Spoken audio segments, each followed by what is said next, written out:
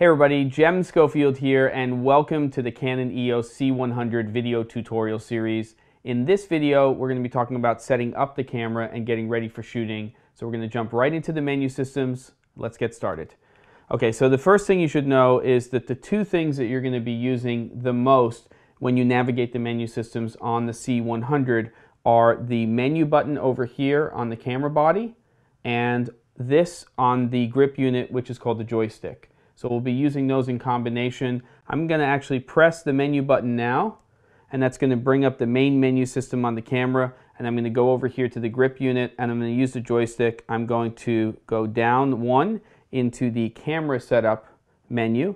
And when we're in the camera setup menu, I'm going to just go through some of the key parameters in the camera system that you should be thinking about when you're setting this thing up.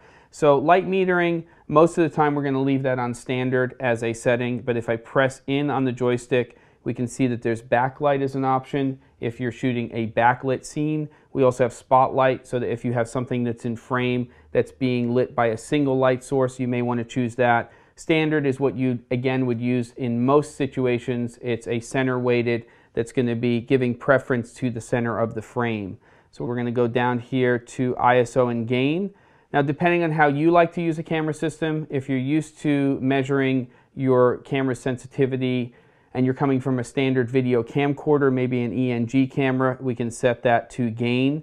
If you're used to using a DSLR or a digital cinema camera or a cinema camera, then you'll use ISO. We're going to leave it on ISO for right now. ISO increment, we can set that to 1/3 of a stop or to full stop increments. We'll leave it on 1/3 so we can be more precise with our ISO. So the next menu item is iris. We're going to go into that and take a look at iris increment. We can actually set that to half stop, the default, which is 1/3 of a stop, or we can even choose on this camera something called fine. As you're changing your aperture on your lens using the little dial on the grip unit, it will actually do it in finer increments than 1/3 of a stop, though your readout on your LCD or on your EVF will actually be in 1/3 stop increments.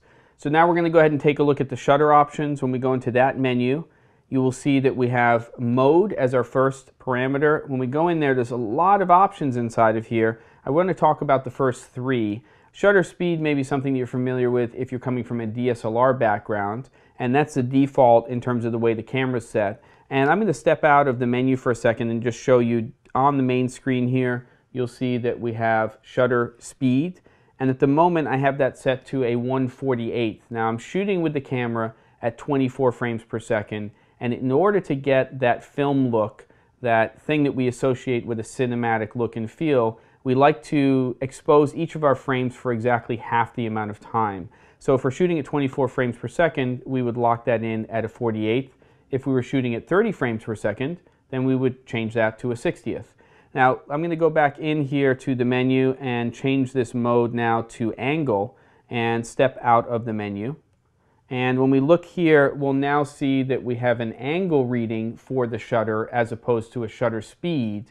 And if we wanted to expose each of the frames at 24 frames per second for half the time based on shutter angle, we basically have a 360-degree exposure. If it was 360, we would be exposing it for the whole time. So half of that time would be a 180-degree shutter angle. Most people who are coming from a cinema background will actually set up the camera to shutter angle as opposed to shutter speed. It's up to you how you want to set it up. But one advantage to using shutter angle is as you change your frame rates in your camera system, the shutter angle will stay the same. So if you're shooting at 30 frames per second, the shutter angle will stay at 180 degrees and it will expose each of your frames for half the amount of time. Now we're going to take a look at clear scan. This shutter mode will actually allow you to set the frequency in order to record CRT computer monitors, so you don't see black bands or flicker on the screen, so that when you're shooting under certain lighting conditions and you're seeing flicker or you're seeing scan lines, you can dial in the camera very, very specifically so you can eliminate those things. There's also a flicker reduction feature, which when turned on will automatically detect and reduce flicker under certain shooting situations. Now, CP Cinema Locked. This is a mode inside of the camera system that if you turn it on, you will see a significant difference in terms of your image. It is based on the Canon log gamma curve, and it is a way to basically lock down your camera system into shooting a very, very flat picture that's very gradable in post-production. And it's an option that some people will like to use, especially when they're using a multi-camera situation and they want to take a whole bunch of cameras and very, very quickly match them. You can go in here and turn on Cinema Locked, and that will allow you to shoot with all of the cameras with all of the same locked settings. And then you can go in there and just make sure after that that you have the same frame rate, the same shutter, and those types of things, white balance, and then away you go. But remember, when you use that feature, this Cinema Locked mode, you are going to have to grade the picture in post-production, so it's not ideal when you want to go ahead and edit something and send it out to the world right away. So we've turned off CP Cinema Locked, and we're now going to go down to ABB, which stands for Automatic Black Balance. And we want to do this anytime we're shooting with the camera. Let's say you're taking out the camera for a shoot. You want to go ahead and do an ABB in the environment you're in. Anytime you're changing an environment, it's just a good idea to make sure that you do it. And what you'll need to do that is a body cap on the camera. And we're going to go ahead and attach that. And then we'll go into the menu. And it'll say attach a body cap. And then there's an OK. And we'll go over to OK and we'll activate that. And then it will cycle through a process where it's black balancing the camera system. Again, if you're doing a multi-camera shoot, you want to do this to each of your cameras. It's one of the first steps. It should be part of your checklist whenever you're using the camera to do an ABB. And if you're shooting on a long production day, let's say you're shooting for 8 or 9 hours, make sure that you do an ABB a couple of times during the day. And we'll go ahead and click OK. And then we're just going to cycle through here. I'm going to take a look at one other option in the camera setup menu, which is called peripheral illumination correction. There are going to be situations where you may have fall off in a frame. And if you see here, if I go into this menu, if you're using a Canon EF lens and it recognizes the lens, we can go in here and see that in this menu, and we can turn this feature on in the camera system. This is the EF 24-105 f4L IS lens, and we'll just turn that on, and now the camera will automatically compensate for that fall off or that peripheral illumination change inside of the camera, which is a great feature. So now we're going to jump into the audio setup menu, and we're going to go over to audio input. We'll jump in here, and we have at the moment the internal microphone on, which is here in the handle unit. And what we're going to do is take a look at these settings. The first one is a low cut setting, sometimes called a high pass filter. And what low cut does is it basically lets the high frequencies through, and then it basically lets some of the lower frequencies that are down there fall off so that you don't hear them. By default, it's off. If we go to LC or low cut 1, this is better for when you have low frequencies that might be getting in the way of people's voices when you're recording people's voices. LC2 is really when you're in windy conditions. You might be by a beach or by a building and you're hearing some things. But it can in fact get rid of some of the other frequencies there, so make sure you are monitoring your signal. We're going to set that back to off. Mic sensitivity, if you're not getting the levels that you want, you could go from normal to high. Not necessary in most situations, but there is an option for that. And then we have something called internal mic attenuation. So if you're using this feature with the built-in microphone that's part of the handle unit, it's going to attenuate that by 12 decibels. If you're using the external microphone, it's going to do an attenuation with your setting on mic, not on line level or plus 48, but on mic of a 20 decibel change. And then I'm going to scroll down here, and there's one other option I want to show you, which is called the limiter.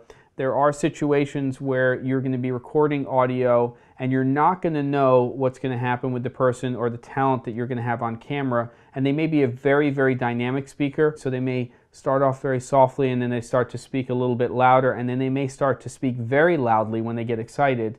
A limiter is sort of your safety. When you turn it on, it creates a little ceiling because it's 0 on an audio meter. If we go above that, we clip our audio. So the limiter basically clamps down the audio when it starts to get near 0 to make sure that we don't have clipping in our signal. Okay, so we're going to jump in now. I've turned on this external shotgun microphone, and when we go into the audio input menu, you'll see that our parameters have changed. We're no longer seeing the options for the internal microphone.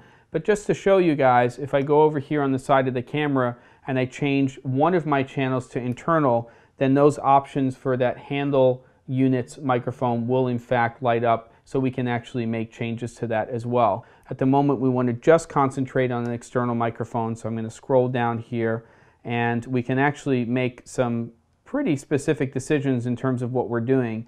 The first one here is XLR record channel.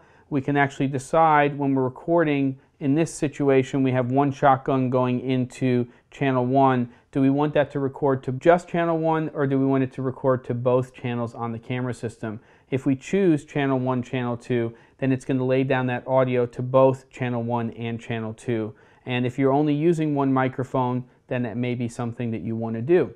Then we go in here, we have mic trimming. This is going to give us the ability to change the decibel level of the microphone that we're using, and I can tell you from personal experience, this is something that I use very oftentimes when I'm using wireless microphone systems, where I have a wireless receiver that's plugged into one of the XLR inputs, and then I have a wireless transmitter, and I go in here and actually tweak that level here by using the mic trimming.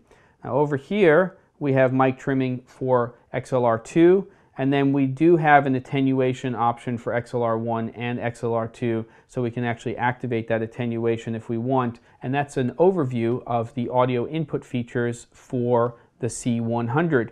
All right, so we're going to take a look at this video setup menu very quickly here. This is important because if you are using an external monitor or an external recorder that has a display, you may want to actually see the characters show up. And in fact, just like any good cooking show, I have an external monitor here. And let me show you what the options are. So character display, if I change it to VF, that's only going to display in the viewfinder inside the camera system or on the LCD screen. But if I choose again external out, then it's going to push those menu items here to an external display. The other thing that you have to do is you have to turn on the on-screen display. And you'll see here it says HD on-screen display. If I turn that off, then it disappears. If I turn it on, then I'll actually see those in my signal. In setting up for shooting part 2, we're going to talk about time code, the other functions menu, and I'm going to introduce you to the custom picture menu on the C100.